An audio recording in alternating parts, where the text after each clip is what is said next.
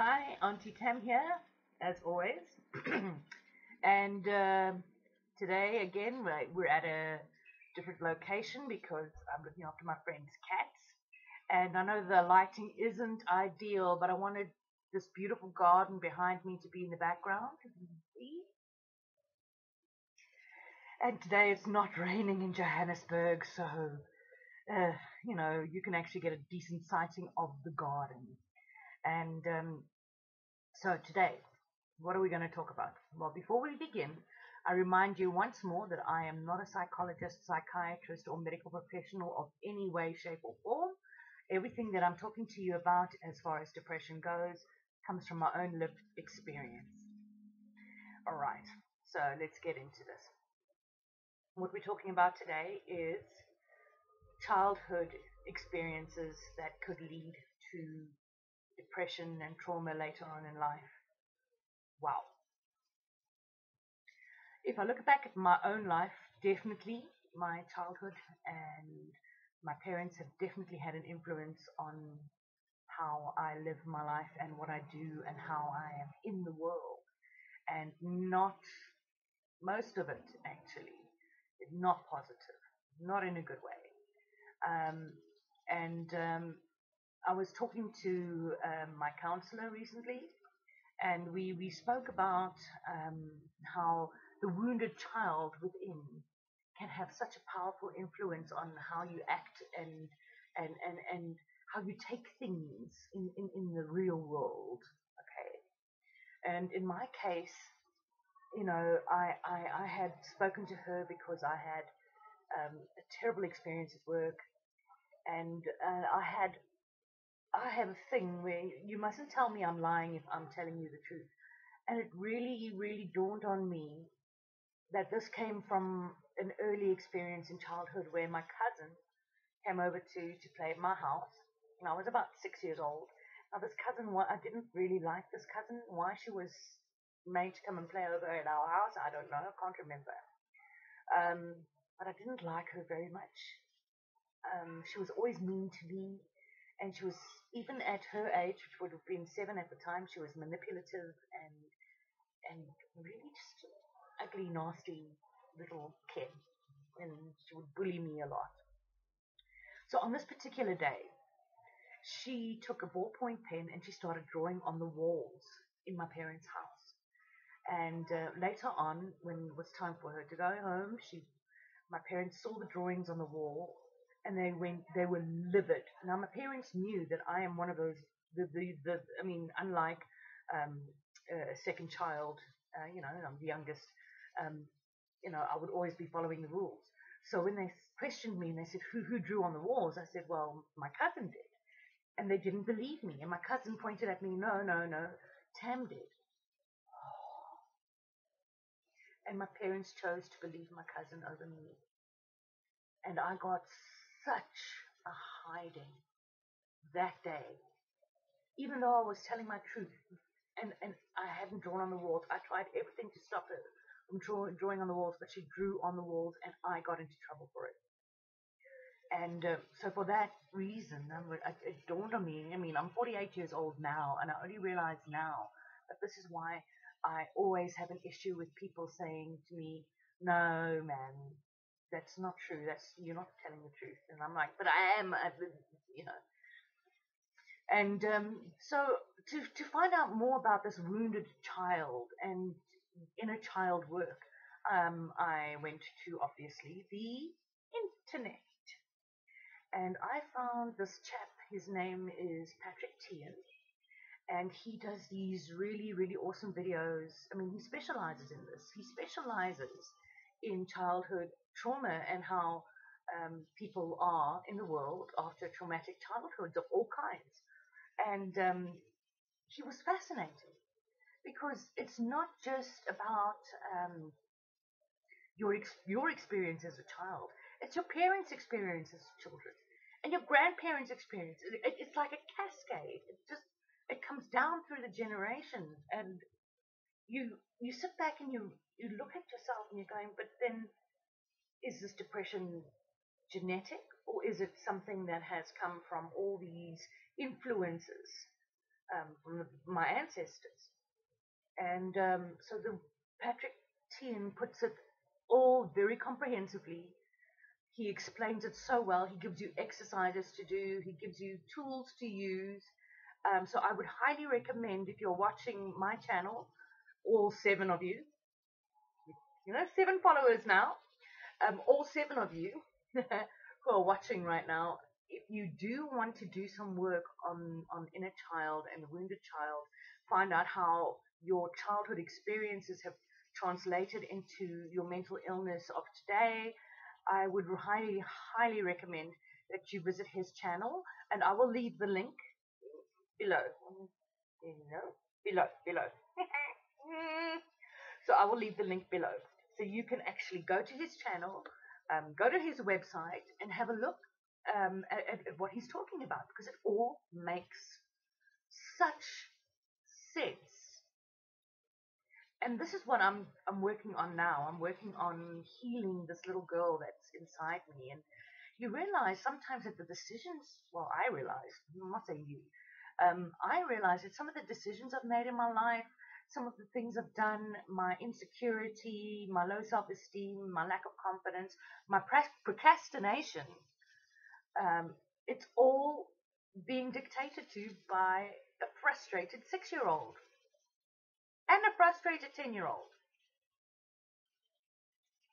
Mind blown.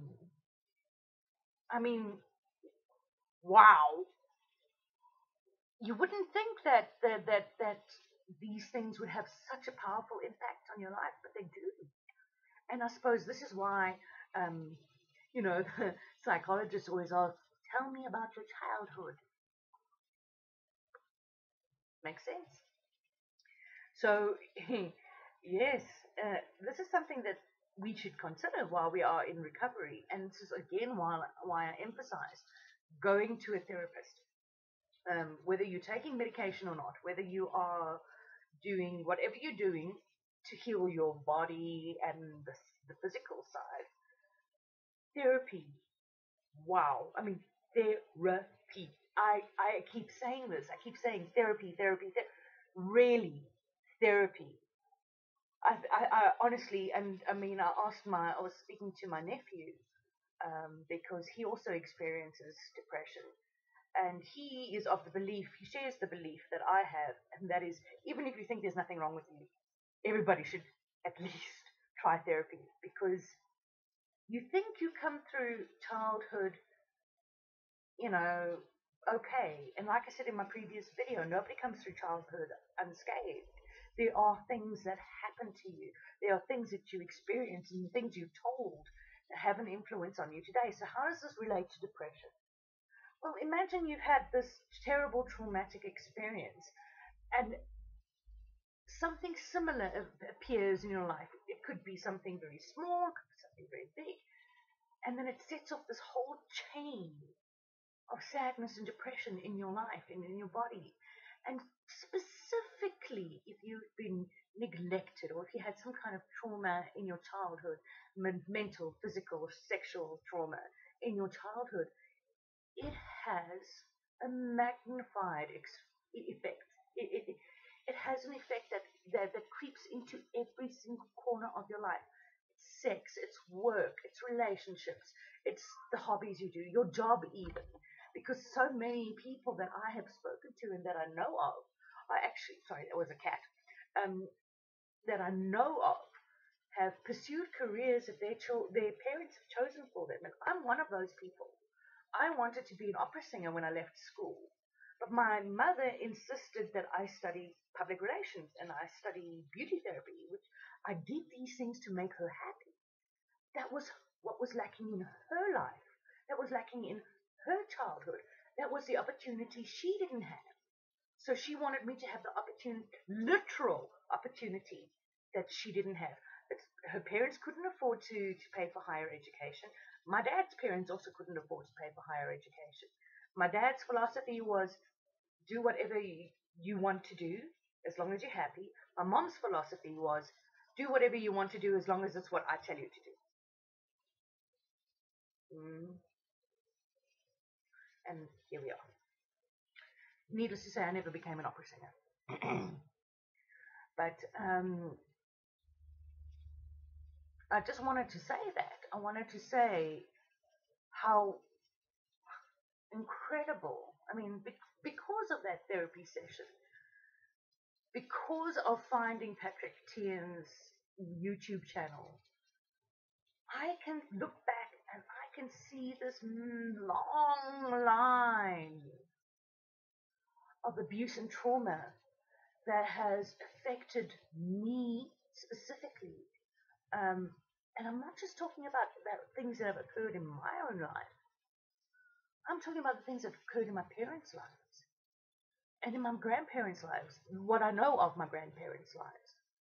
I know that my mother came from a home where it was a dysfunctional relationship between my grandmother and my grandfather. It was a difficult relationship. My grandfather was physically abusive. On my father's side, he didn't say much. He would say that his parents gave them a lot of love, but they grew up in poverty. My dad used to, go to school without a pair of shoes. He couldn't do his final year of high school because that required him to have a school blazer, and he still had 4 or 5 siblings behind him that needed to go through school as well. So he gave up that opportunity for his brothers and sister. And only when he was 33 did he complete high school, did he graduate high school. So he grew up in extreme poverty, where there was a lack of shoes and clothing and things like that, and schooling and whatever. My grandmother on my mom's side was adopted by her, well, she says her auntie, but still need to do some digging on that, because both of her parents died when she was very young. My grandfather didn't really talk about his life in Italy before he came to South Africa, but I know that he also grew up in poverty. He had terrible experiences. The grandparents on my father's side, they grew up in poverty, in terrible circumstances. So this whole incredibly long line of trauma and pain and suffering and struggle coming through so many generations. And then I'm looking at the country that I'm living in, and I'm in South Africa, and I'm looking around me, and I can understand so much pain. We're not just talking about pain that has been generational because of apartheid. We're talking about the pain of children growing up without parents, growing up without fathers, experiencing violence in the streets of their home, of their townships where they live. I mean, that's going to have a massive impact. So yes, I'm just here. I'm saying my mind is completely blown by. And I mean, yeah, you might say, but Tam, you're 48 years old and you've been through therapy before. Why didn't you? Well, look, I discussed issues that I had with my parents in therapy before, and family stuff. Okay, I did. I discussed certain events in my life that came back from childhood. Of course I did. But what I didn't realize was exactly which behaviors in my life these things influenced. Now, after watching Patrick's videos and after talking to my counselor, it's like the veil's been lifted. I can see for the first time, because now I'm starting to put the pieces together. Okay, the reason why I behave like this is because of that. I find it very difficult. And if you know me and you're in my life and you're a friend of mine, you will know that I'm happy to perform and sing in front of people. But in a way, I find it incredibly difficult because I was told so many times, no, that's not a real career, that's not a real job, and my mother was a musician, and she was told the same thing by her parents. And I could see this whole world just starting to open up of understanding. So again, I encourage you, please get some therapy. Yes, we will. I know that this was quite a personal video today, but we'll jump right back into recovery from next week. Wow, guys. Hectic, man. So again, I will say I highly recommend Patrick Tian, especially if you want to explore the inner child stuff. I can never sort this camera pointing. Yeah, okay. Down below. I'll put the link. You can go have a look. I'm finding his advice and his videos so enlightening. No, he's not paying me to say this, but so I'm saying this from my own experience from having watched these and seen how deep it goes. And anyway, again, I will stress therapy.